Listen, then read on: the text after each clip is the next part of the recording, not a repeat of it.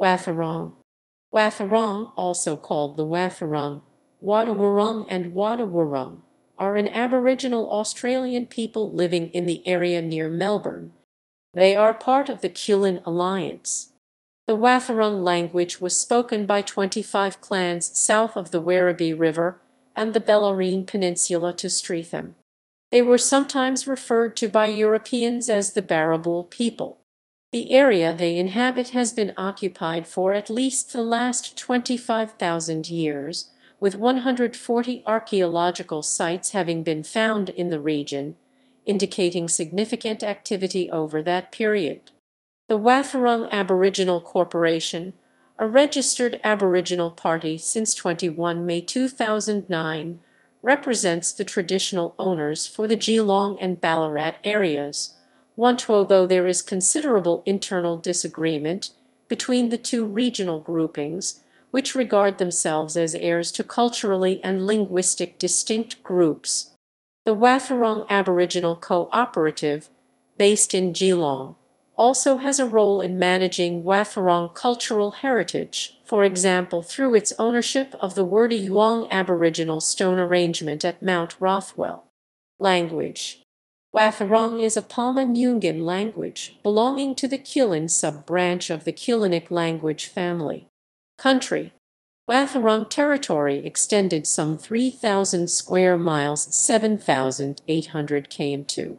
To the east of Geelong their land ran up to Queenscliff, and from the south of Geelong around the Bellarine Peninsula towards the Otway forests. Its northwestern boundaries lay at Mount Emu and Mount Misery, and extended to Lake Burrumbeet Beaufort and the Ballarat goldfields. History. European invasion. Coastal clans of the Wathaurong may have had contact with Lieutenant John Murray when he charted Indented Head and named Swan Bay. Matthew Flinders met several Wathaurong when he camped at Indented Head and climbed the Youangs in May 1802.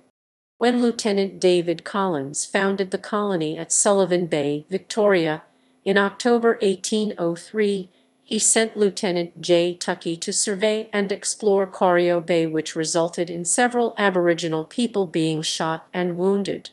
William Buckley, a convict who had escaped from the abortive Sullivan Bay settlement in December 1803, lived with a Victorian Aboriginal group, commonly identified with the Wathaurong.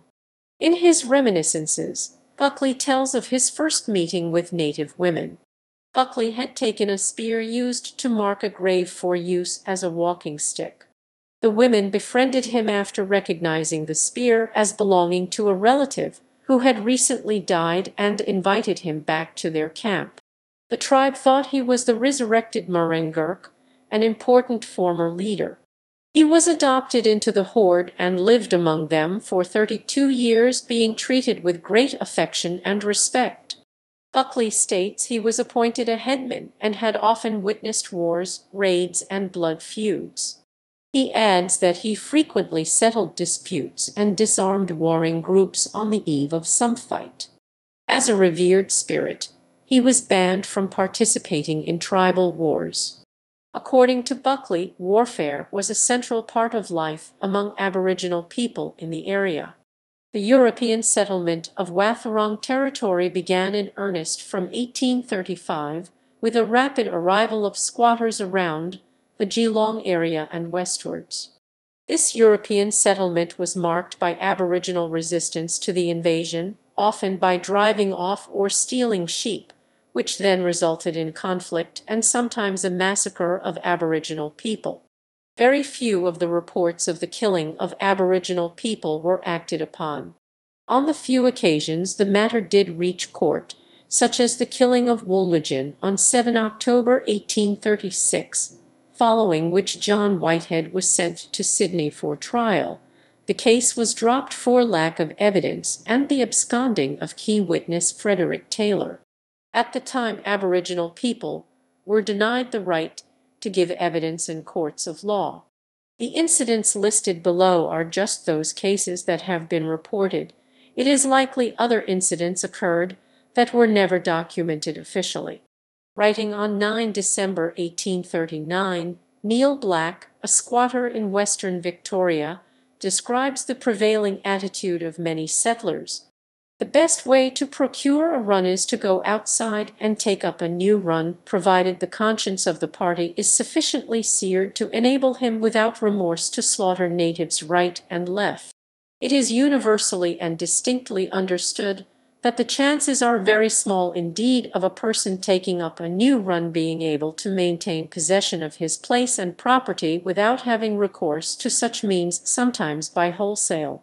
In 1841, Wathaurong man Bonjon or Bonjon was charged with murder for killing Yamoing of the Gilligan people whose territory bordered that of the Wathaurong. According to the Wesleyan missionary Francis Tuckfield, one of the witnesses in the case, Bonjon had been in contact with Europeans more than any other member of the Wathaurong, having even been a volunteer member of the native police for some time. According to police magistrate Foster Fyans, Bonjon was with the native police for 7 months, tracking runaway horses and generally assisting the other members. The prosecution alleged that on or about 14 July 1841, Bonjon shot Yamoing in the head with a carbine at Geelong, killing him.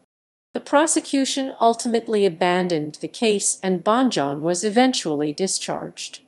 The case in the Supreme Court of New South Wales for the District of Port Phillip, R.V. Bonjon, later become notable for the legal question of whether the colonial courts had jurisdiction over offences committed by Aboriginal people inter se, that is, by one Aboriginal person against another, and the legal situation as to the British acquisition of sovereignty over Australia and its consequences for the Aboriginal people.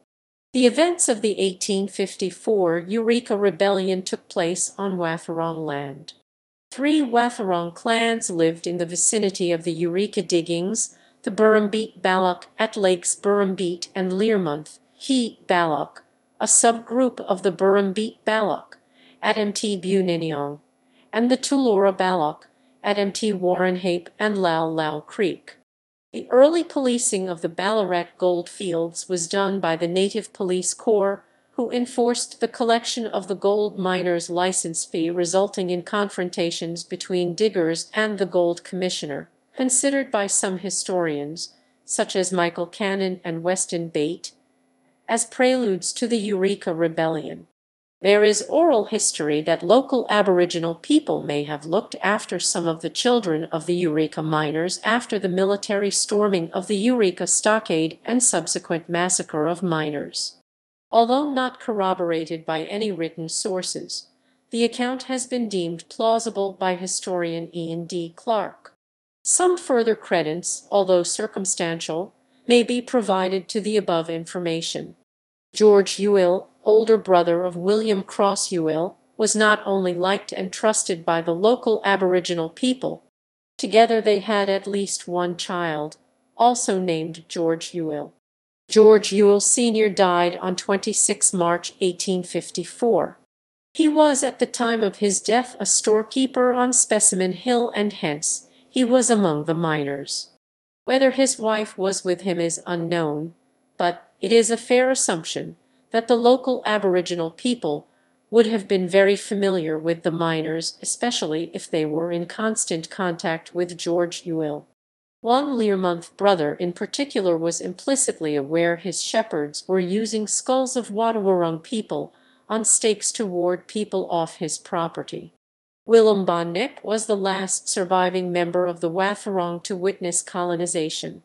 Structure, borders, and land use. Communities consisted of 25 land-owning groups called clans that spoke a related language and were connected through cultural and mutual interests, totems, trading initiatives, and marriage ties. Access to land and resources by other clans was sometimes restricted depending on the state of the resource in question. For example, if a river or creek had been fished regularly throughout the fishing season and fish supplies were down, fishing was limited or stopped entirely by the clan who owned that resource until fish were given a chance to recover.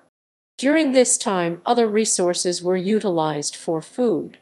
This ensured the sustained use of the resources available to them. As with most other Kulin territories, penalties such as spearings were enforced upon trespassers. Today, traditional clan locations, language groups, and borders are no longer in use, and descendants of Wathaurong people live within modern-day society, although still preserving much of their culture. Clans. Before European settlement, 25 separate clans existed, each with a clan headman, who was called an Arwit among the coastal Wathaurong and a Nurinit among the inland northern tribe. Arwit held the same tribal standing as a Ngurungita of the Wurundjeri people. Customs. According to William Buckley, the Wathaurong practiced ritual cannibalism, moderately compared to what he reported of the practices of a neighboring tribe, the Paladurg Baron, whose putative cannibalism is itself dubious. Buckley claimed enemies slain in combat were roasted and eaten. Alternative names. Bengali horde near Geelong. Burrumbete Block horde at Lake Burrumbete speaking a slight dialect. Buniniong place name, location of a northern horde.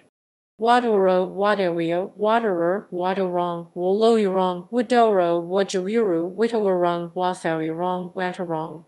Wadawurrung, Wurdi Youang. Wathaurong, Wathaurong, Wadawurrung. Warra, Wurdi Youang horde in the Pitfield area. Wathaurong, Wathaurong. Wadawurrung, Wathaurong source, Tyndale 1974.